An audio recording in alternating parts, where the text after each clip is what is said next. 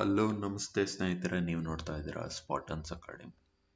So ಮೊನ್ನೆ ಅಷ್ಟೇ SDA exam ನಡೀತು.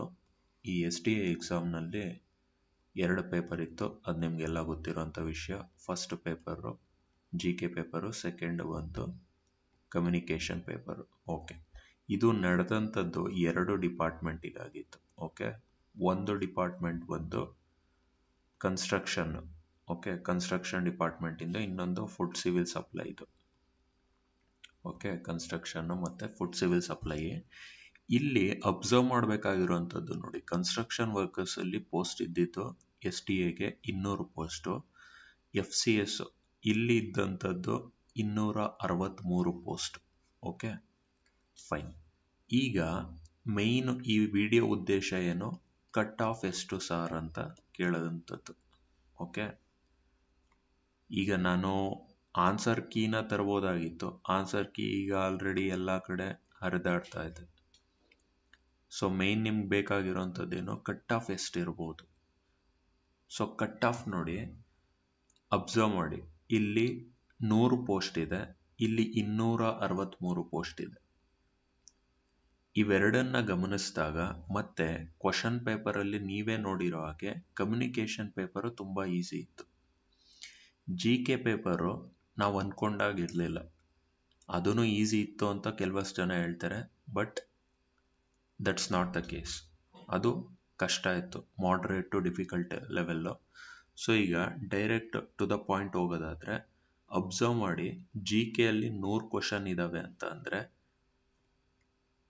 ಇಲ್ಲಿ ನಿಮಗೆ ಆರಾಮಾಗೆ ಸಾಲ್ವ್ ಮಾಡ್ಬೋದು ಓದಿದ್ರೆ ಅಂತ ಅಂದರೆ. ಹಿಸ್ಟ್ರಿ ಕ್ವಶನ್ಸು, ಪೊಲಿಟಿ ಕ್ವಶನ್ಸು, ಇನ್ನು ಮೆಂಟಲ್ ಎಬಿಲಿಟಿ ಕ್ವಶನ್ಸು, ಇದಾದ ನಂತರ ಕರೆಂಟ್ ಅಫೇರ್ಸು ಒಂದು 10 ಕ್ವಶನ್ ಮಾಡ್ಬೋದು ಅಂತ ಅಂದ್ಕೊಳ್ಳೋಣ. ಓಕೆ, ನಂತರ ಸೈನ್ಸ್ ಏನಿತ್ತು, ಸೈನ್ಸಿಂದ ನಮಗೆ ಏನು ಕ್ವಶನ್ಸ್ ಬೇಸ್ಡ್ ಅಂದರೆ ಪ್ರಾಬ್ಲಮ್ಸ್ ಬೇಸ್ಡ್ ಕ್ವಶನ್ಸ್ ಎಲ್ಲ ಕೇಳಿದ್ರು. ಇದಾದ್ಮೇಲಿಂದ most of the questions miscellaneous ಅಂತ ಹೇಳ್ಬೋದು. ಹತ್ರ ಒಂದು ಕಾಲ್ಭಾಗ ಪೇಪರ್ 25 ಕ್ವಶನ್ ಹತ್ರ ಇದೇ ಇತ್ತು. ಈ 25 ಕ್ವಶನ್ ಯಾವ ಥರ ಅಂತ ಅಂದರೆ, ಯಾವ ಇಯರು, ಯಾವ ಪ್ಲೇಸು, ಆಮೇಲಿಂದ ಯಾವ ವರ್ಷದಲ್ಲಿ ಏನಾಯಿತು. ಸೊ ಈ ಥರ ಕ್ವಶನ್ಸ್ಗಳು ಇಲ್ಲಿ ಎಷ್ಟೊಂದು ಜನ ಎಡವುತ್ತಾರೆ. ಬೇಕಾದ್ರೆ ಎಂಥ ಟಾಪರ್ ಆದ್ರೂ ಇಲ್ಲಿ ಅವನು ಸ್ಕೋರ್ ಮಾಡ್ಕೊಳ್ತಾನೆ ಅಂತ ಅಂದ್ಕೊಳ್ಳೋಣ. ಈ 25 ಕ್ವಶನ್ಸ್ ಏನಿದಾವೆ, ಇಲ್ಲಿ ಎಂಥ ಟಾಪರ್ ಆದ್ರೂ ಎಕ್ಸಾಮ್ ಸಿಚುಯೇಷನ್, ಆ ಒಂದು ಪ್ರೆಷರು ಬರೆಯೋಂಥ ಟೈಮಲ್ಲಿ ತಪ್ಪು ಹಾಕುವಂಥ ಸಾಧ್ಯತೆ ಇದ್ದೇ ಇರುತ್ತೆ. ಓಕೆ, ಒಂದು ಅವನು 100ಕ್ಕೆ 100 ಅಟೆಂಡ್ ಮಾಡಿದ್ದಾನೆ, ಹಾಗಾದರೆ ಒಂದು 15ರಿಂದ 20 ತಪ್ಪಾಗುವಂಥ ಸಾಧ್ಯತೆ ಇದ್ದೇ ಇರುತ್ತೆ. ಒಂದು 20 ತಪ್ಪಾಯಿತು ಅಂತ ಅಂದ್ರೂ ಅಲ್ಲಿ ನಮಗೆ ಎಷ್ಟು ಮಾರ್ಕ್ಸ್ ಹೋಗುತ್ತೆ, 5 ಮಾರ್ಕ್ಸ್ ಹೊರಟೋಗುತ್ತೆ. ಓಕೆನಾ?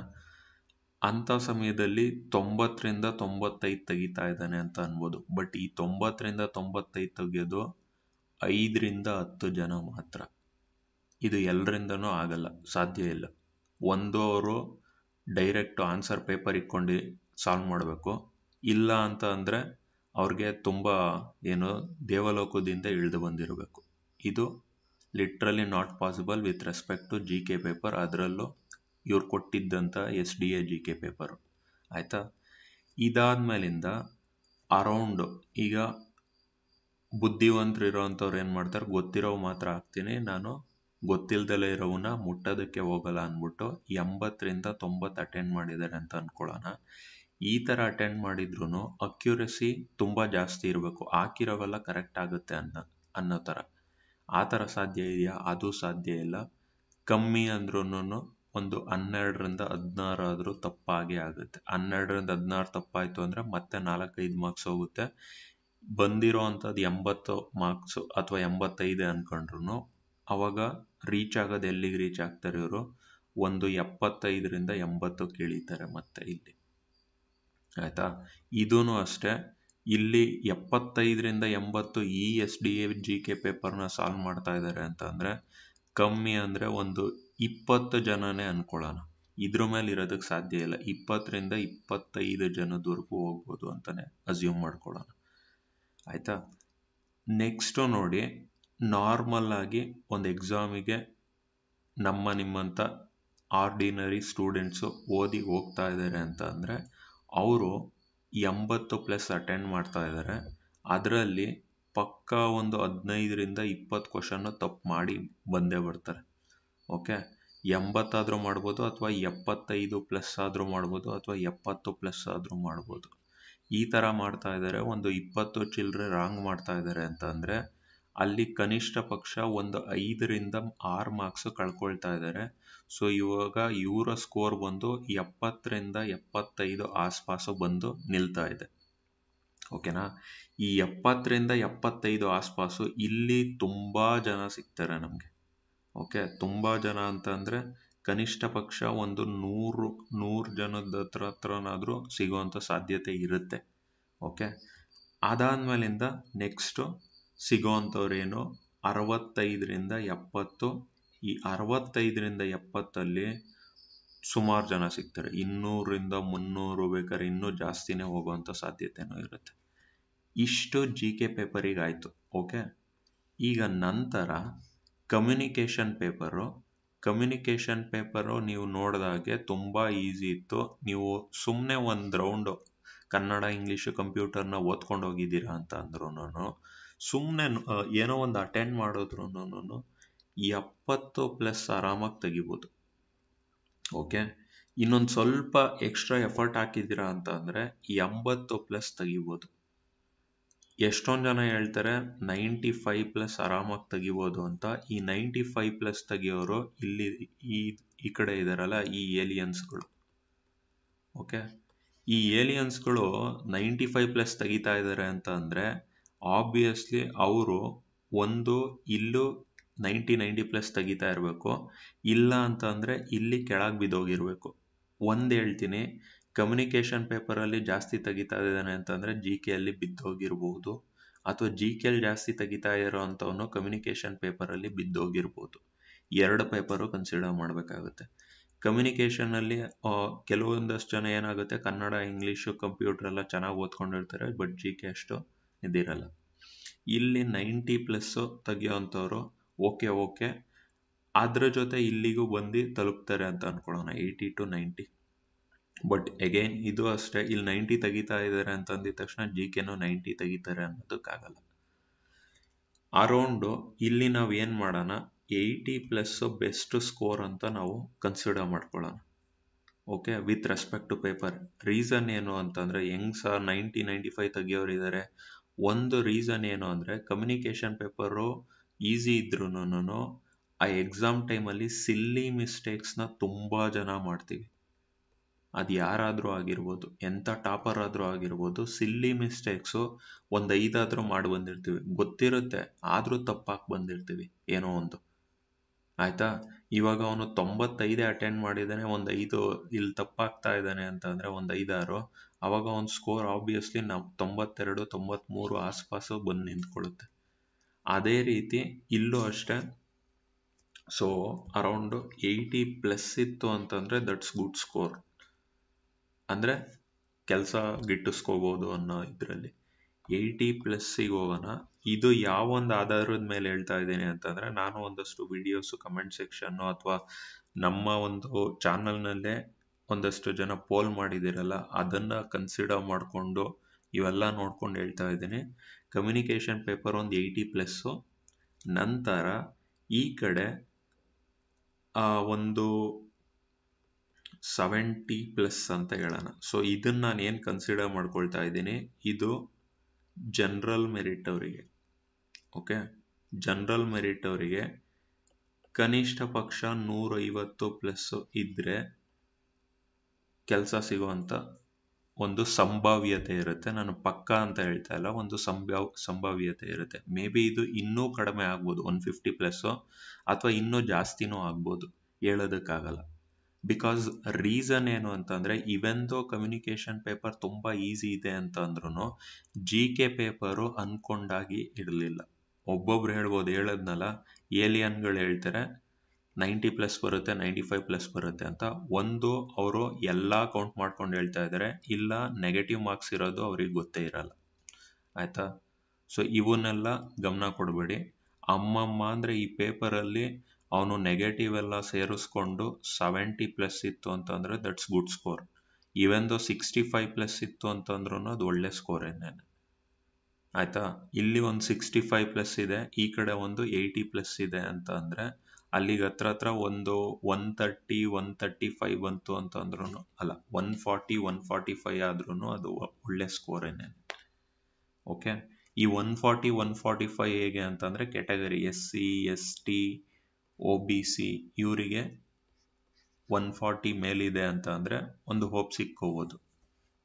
ಆಯಿತಾ, ಅದು ಇನ್ನೂ ಕೆಳಗೂ ಇಳಿಬೋದು. ಹೇಳ್ತಾ ಇದ್ದೀನಲ್ಲ, ರೀಸನ್ ಏನು ಅಂತ ಅಂದರೆ ಪೇಪರ್ ಆಗಿತ್ತು. ಓಕೆನಾ, ಸೊ SC ST OBC ಇವ್ರದ್ದು ಒಂದು 140 ±5 ಅಂತ ಅನ್ಕೊಳ್ಳೋಣ. ಅದು 130-135 ಆದರೂ ಹೋಗ್ಬೋದು, 110 ಅನ್ಕೊಳ್ಳೋಣ, ಅಥವಾ 150 ಬೇಕಾದರೂ ಹೋಗ್ಬೋದು. ರೀಸನ್ ಏನು ಅಂತಂದರೆ ಇಲ್ಲಿ ಜಾಸ್ತಿ ಆಗ್ಬೋದು, ಒಂದು 5 ಮಾರ್ಕ್ಸು. ಈಗ ಇಲ್ಲಿ 140 ಇದೆ ಅಂದರೆ ಇಲ್ಲಿ 145 ನಿಲ್ಬೋದು, ಬಿಕಾಸ್ ಇರೋ ಪೋಸ್ಟು 100. ವೆರಾಸ್ 263 ಅಂತ ಅಂದಾಗ ಅದೊಂದು ಸ್ವಲ್ಪ ಜಾಸ್ತಿ ಆಯಿತು. ಇಲ್ಲಿ ಜಾಸ್ತಿ ಇರೋವಂಥ ಸಮಯದಲ್ಲಿ ಕಟ್ ಆಫ್ ಒಂದು 5-10 ಮಾರ್ಕ್ಸು ಕೆಳಗೆ ಹೋಗೋಂಥ ಸಾಧ್ಯತೆ ಇರುತ್ತೆ. ಆವಾಗ ಇಲ್ಲಿ 140-150 ಅದೂ ಡಿಪೆಂಡ್ ಆಗುತ್ತೆ.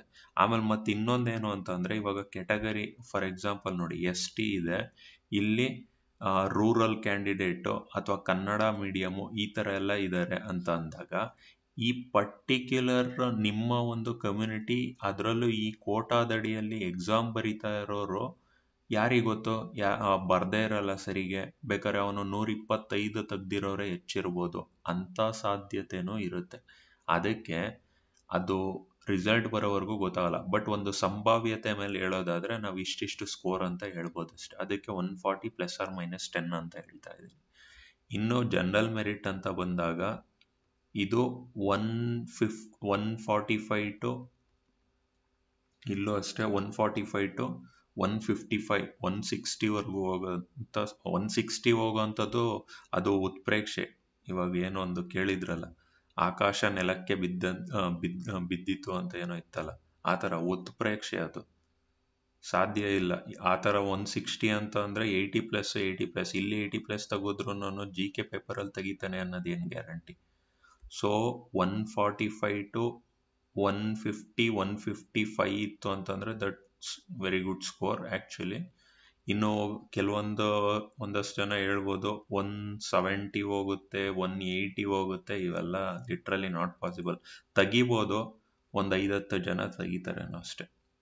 ಆಯಿತಾ, ಇದು ನಾವು ಏನೋ ಒಂದು ಊಹಿಸುತ್ತಾ ಇರೋವಂಥ ಒಂದು ಕಟ್ ಆಫ್. ಆಯಿತಾ, ಸೊ ಈ ಕಟ್ ಆಫ್ನ ಇಷ್ಟಕ್ಕೆ ನಿಲ್ಲಿಸಿ, ದಯವಿಟ್ಟು ಜಾಸ್ತಿ ಇದ್ರ ಬಗ್ಗೆ ತಲೆ ಕೆಡಿಸ್ಕೊಳ್ಳೋದಕ್ಕೆ ಹೋಗ್ಬೇಡಿ. ಎಕ್ಸಾಮ್ ಆಯಿತು, ಒಂದೆರಡು ವಿಡಿಯೋ ಕಟ್ ಆಫ್ನ ನೋಡಿ ಅಲ್ಲಿಗೆ ಮುಗಿಸ್ಬಿಡಿ. ಇದಾದ್ಮೇಲಿಂದ ಇನ್ನೊಂದು ಪಾಯಿಂಟ್ ಏನು ಹೇಳೋದಕ್ಕೆ ಇಷ್ಟಪಡ್ತೀನಿ ಅಂದರೆ, ನೆಕ್ಸ್ಟು ನಿಮ್ಗೆ ಗೊತ್ತಿರೋ ಹಾಗೆ, ಒಂದು ಸೆಕೆಂಡ್, ಈಗ ನೆಕ್ಸ್ಟು ನವೆಂಬರ್ 19ಕ್ಕೆ ಇನ್ನೊಂದು ಎಕ್ಸಾಮ್ ಇದೆ, ವೆಲ್ಫೇರ್ ಆಫೀಸರು ಮತ್ತು ಫೀಲ್ಡ್ ಇನ್ಸ್ಪೆಕ್ಟರು. ಇದಕ್ಕೆ ದಯವಿಟ್ಟು ಗಮನ ಕೊಡಿ. ಸೊ ಇವತ್ತು ಮೊನ್ನೆ ಮತ್ತು ಆಚೆ ಏನಿದೆಯೋ FDA SDA ಎಕ್ಸಾಮ್ ಬರ್ದಿರೋ ಅಂಥವ್ರು, ಒಂದು ಬರ್ದಿರೋ ಆಧಾರದ ಮೇಲೆ ನೀವು ಅರ್ಥ ಮಾಡ್ಕೋಬೇಕಾಗಿರೋದು, ಸೆಕೆಂಡ್ ಪೇಪರ್ ಅವನು ಈಸಿ ಕೊಡ್ತಾ ಇದ್ದಾನೆ, ಫಸ್ಟ್ ಪೇಪರು ಕಷ್ಟ ಆಗ್ತಾ ಇದೆ, GK ಪೇಪರು. ಓಕೆ, ದಯವಿಟ್ಟು GK ಪೇಪರ್ ಕಡೆ ಗಮನ ಕೊಡಿ. ಇನ್ನೂ 20 ದಿನ ಇದೆ, ಆದಷ್ಟು GK ಪೇಪರ್ ಕಡೆ ಗಮನ ಕೊಡಿ. ಓದಿದ್ದೀನಿ, ಮಾಡ್ಬೋದು, ಡೊಮೈನ್ ಪೇಪರಲ್ಲೇ ನಾನು 100ಕ್ಕೆ 100 ತಕ್ಕೊಳ್ತೀನಿ ಅಂತ ಹೋಗಿ ಅಲ್ಲಿ ಫಸ್ಟ್ನೇ ಪೇಪರಲ್ಲಿ ನೀವು 35 ಕ್ರಾಸ್ ಆಗಲಿಲ್ಲ, ನೆಗೆಟಿವ್ ಎಲ್ಲ ಇನ್ಕ್ಲೂಡ್ ಮಾಡಿ ಅಂತಂದರೆ ನೀವು ಎಕ್ಸಾಮ್ ಬರೆದಿದ್ದು ವೇಸ್ಟ್ ಆಗುತ್ತೆ. ಅರ್ಥ ಆಗ್ತಾ ಇದೆಯಾ? ರೀಸನ್ ಏನು ಅಂತಂದರೆ, FDA question paper GK paper ನೀವು ನೋಡಿರ್ಬೋದು, ಅದು GK ಲೆವೆಲ್ 2 ಇದು. ಇನ್ನು ವೆಲ್ಫೇರ್ ಆಫೀಸರ್ ಫೀಲ್ಡ್ ಇನ್ಸ್ಪೆಕ್ಟರಲ್ಲಿ ಅವ್ರು ಪ್ರಿಪೇರ್ ಮಾಡೋವಂಥದ್ದು GK ಲೆವೆಲ್ 1 ಆಗಿರುತ್ತೆ. ಇಲ್ಲಿ ನನಗನ್ಸಿರೋ ಮಟ್ಟಿಗೆ ಒಂದು 15ರಿಂದ 20, ಯಾರಿಗೊತ್ತು, ಬೇಕಾದ್ರೆ ಒಂದು 40 ಕ್ವಶನ್ಸ್ವರೆಗೂ ಸ್ಟೇಟ್ಮೆಂಟ್ ಬೇಸ್ಡ್ ಕ್ವಶನ್ಸ್ ಕೇಳಿಬಿಡ್ಬೋದು. ಇಲ್ಲಿ ಕಾನ್ಸೆಪ್ಟ್ಸ್ ಕ್ಲಾರಿಟಿ ಇಂಪಾರ್ಟೆಂಟ್ ಆಗುತ್ತೆ. ಜೊತೆಗೆ ನೀವು ಅಬ್ಸರ್ವ್ ಮಾಡಿರೋ ಹಾಗೆ FDA ಎಕ್ಸಾಮ್ನಲ್ಲಿ ಏನ್ಷಿಯಂಟ್ ಹಿಸ್ಟ್ರಿ, ಶಿಲಾಯುಗ, ಪ್ಯಾಲಿಯೋಲಿಥಿಕ್, ಮೀಸೋಲಿಥಿಕ್ಕು, ಚಾಲ್ಕೋಲಿಥಿಕ್ಕು, ಇಲ್ಲಿಂದ ಎಲ್ಲ ಒಂದು 3-4 ಕ್ವಶನ್ ಕೇಳಿದ್ದಾರೆ ಆಯ್ತಾ. ಅದಾದ್ಮೇಲಿಂದ ಸೈನ್ಸ್ ಅಂತ ಬಂದಾಗ ಆಕ್ಸಿಲರೇಷನ್ ಕಂಡಿಡೀರಿ, ವೆಲಾಸಿಟಿ ಕಂಡಿಡೀರಿ. ಈ ಪೇಪರು ಅಷ್ಟೇ ಅಬ್ಸರ್ವ್ ಮಾಡಿದ್ರೆ ನೀವು 60 ಕ್ವಶನ್ ಹಾಕಿದ್ರೇ ಹೆಚ್ಚು FDA ಅಲ್ಲಿ. SDA ಅಲ್ಲೂ ಅಷ್ಟೇ ಅದೇ ಕನ್ಸಿಡರ್ ಮಾಡಿಕೊಂಡೆ ನಾನು ಹೇಳ್ತಾ ಇದ್ದೀನಿ. 65+ ಇತ್ತು ಅಂತಂದರೆ ಅದೇ ಹೆಚ್ಚು. ಅದಕ್ಕೋಸ್ಕರ GK ಪೇಪರಲ್ಲಿ ನೀವು ಉಡಾಫೆ ಮಾಡದೆ ದಯವಿಟ್ಟು ಅದಕ್ಕೂ ಗಮನ ಕೊಡಿ. ನವೆಂಬರ್ 19 ಈಗಿಂದನೇ ಪ್ರಿಪೇರ್ ಆಗಿ. ಓಕೆ, ಇನ್ನು ಇದರ ಜೊತೆಗೆ ನಮ್ಮ ಏನು ಬೆಸ್ಟು ಅಂತಂದರೆ, ನಾನು ಅಬ್ಸರ್ವ್ ಮಾಡಿರೋ ಹಾಗೆ ಎಷ್ಟೊಂದು ಕ್ವಶನ್ಗಳು ಮಿಸಲೇನಿಯಸ್ ಅಂತ ಏನಂದೆ, ಈ ಮಿಸಲೇನಿಯಸ್ ಕ್ವಶನ್ಗಳು ನಾನು ಅಬ್ಸರ್ವ್ ಮಾಡಿರೋ ಹಾಗೆ direct Karnataka state text books ಏನಿದ್ದಾವೆ, okay, ಈ ಸ್ಟೇಟ್ ಟೆಕ್ಸ್ಟ್ ಬುಕ್ಸಿಂದನೇ ಬಂದಿರೋ ಅಂಥ ಸಾಧ್ಯತೆಗಳು ತುಂಬ ಇದ್ದಾವೆ.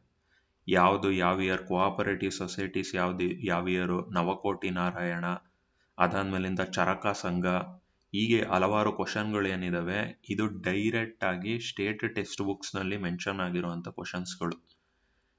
ಸೊ ನಾವು CTI ಟೆಸ್ಟ್ ಸೀರೀಸು ನಾಳೆಯಿಂದ ಶುರು ಆಗ್ತಾ ಇದೆ.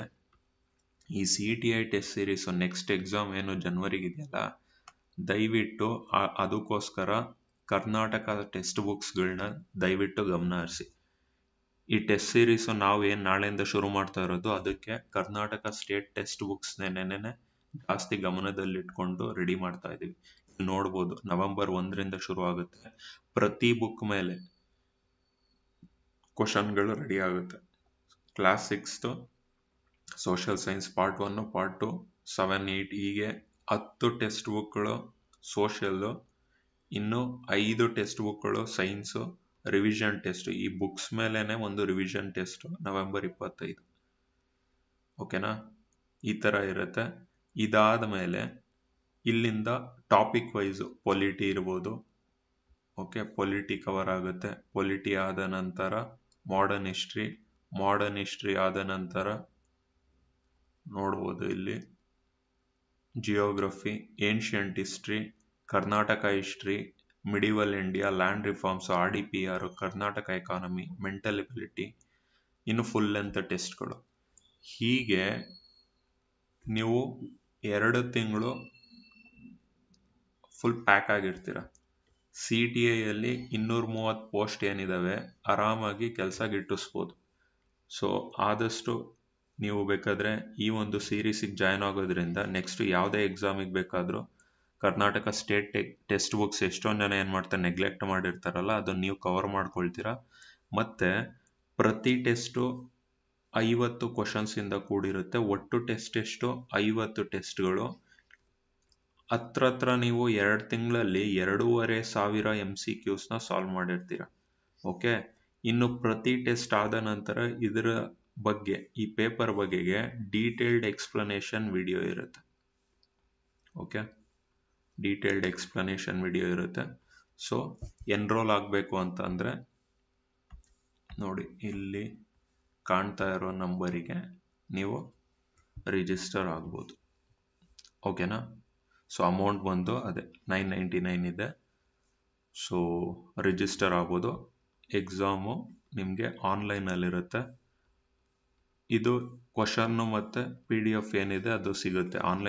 ಆನ್ಲೈನಲ್ಲೂ ಅಟೆಂಡ್ ಮಾಡ್ಬೋದು, ಅಥವಾ PDF ನೀವು ಪ್ರಿಂಟೌಟ್ ತೊಗೊಂಡು ಮನೆಯಲ್ಲೇ ಸಾಲ್ವ್ ಮಾಡ್ಬೋದು. ಇದ್ರ ಜೊತೆಗೆ ಎಕ್ಸ್ಪ್ಲನೇಷನ್ ವಿಡಿಯೋಸ್ ಸಿಗುತ್ತೆ. ಓಕೆನಾ, ಸೊ ಫೈನ್, ತಡ ಮಾಡಬೇಡಿ.